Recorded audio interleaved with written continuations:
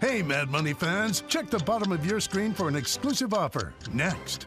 I am concerned there's a whole new tariff situation. We've been talking about tariffs with you guys forever because we both know that if we do not prevent cheap steel, particularly from China, coming to this country, then we're not going to be able to have a defense that's even capable of defending whether it be Ukraine, whether it be Taiwan.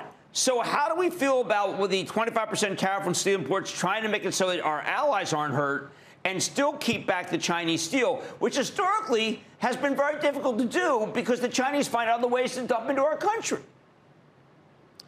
Yeah, look, that is a condition we're going to continue to advocate for. Again, it began long before and with Dan D'Amico and John Ferriola before we've got to continue to advocate. The oversupply in the world, particularly out of China, is significant. You know, 5-6 years ago, we only had about 50 cases of carbon steel one in the United States. Today, that's over 150. So we've got to continue to advocate for our industry.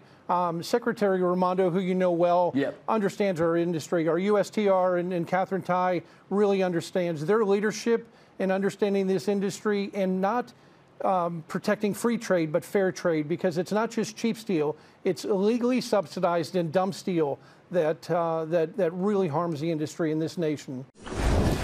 Don't miss a second of Mad Money. Follow @JimCramer on Twitter. Have a question? Tweet Kramer. #MadTweets. Send Jim an email to madmoney@cnbc.com or give us a call at 1-800-743-CNBC. Miss something? Head to madmoney.cnbc.com.